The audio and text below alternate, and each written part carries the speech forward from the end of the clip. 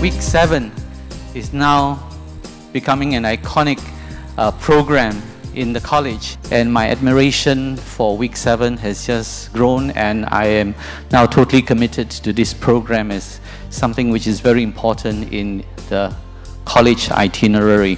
What does Week 7 mean? This is the first of probably a lot of SIPE experiences that you will have over the course of your journey through Yale-NUS. And how do you use them? How do you use them in terms of when you take these experiences back to the classroom? There have been a lot of discussions about East and West perceptions.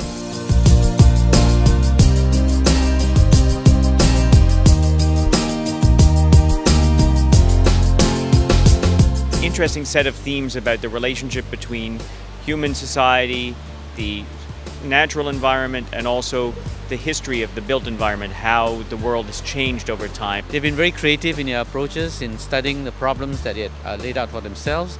So I thought that the whole project came together very well, and I liked the diversity of the various groups. So basically, in the Makers Movement, we were exposed to a lot of the making culture in Singapore. We got exposed to a lot of cool technology and ideas and software using. Based on what I see from all the other groups, it's like the experience is also actually quite diverse, even though the places may be similar. I realized that there's a certain beauty in every single project, and I loved we went to different places and just explored different themes and sensibilities and everything, so I thought it was really great. Yeah. We have students being able to explore diverse things. We let these students try out things that they probably wanted to try but never had a chance to.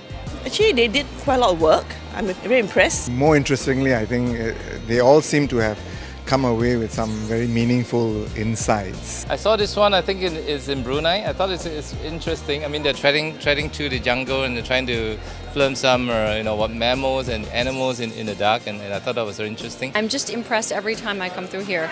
These students are so energized and so excited to tell you about what they've done. I also just see a lot of other people and how they live and how they're applying their academic training, and maybe realize how many problems there are in the world and the different kinds of intellectual approaches people take to those problems. And I have to say, I think that's emblematic of a lot of what happens in Week 7, in that it combines so many different areas, but all in the same project. Is the way it brings the SIPE staff and the experiential learning people and the student life people together with the faculty.